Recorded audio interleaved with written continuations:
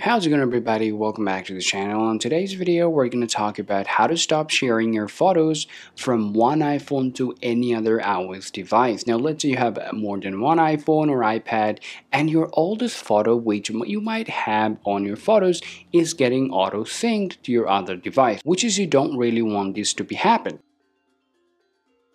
Now, if you want to turn these features off, the very first things you just want to go ahead and know is about your iCloud photos.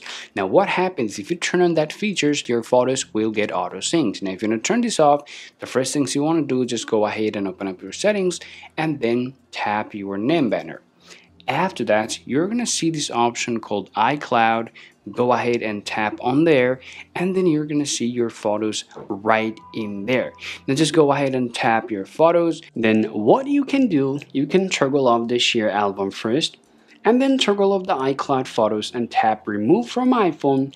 What happens from now on, they actually stop syncing all those photos to others' devices. Now you also can do another ways. Now let's say you're using the same Apple ID, then you can simply sign it out from your other iOS device in order to stop your photo to be get automatic synced on their iOS devices. These are the ways you guys can follow on your iPhone or iPad in order to stop this auto syncing photos on your Apple devices.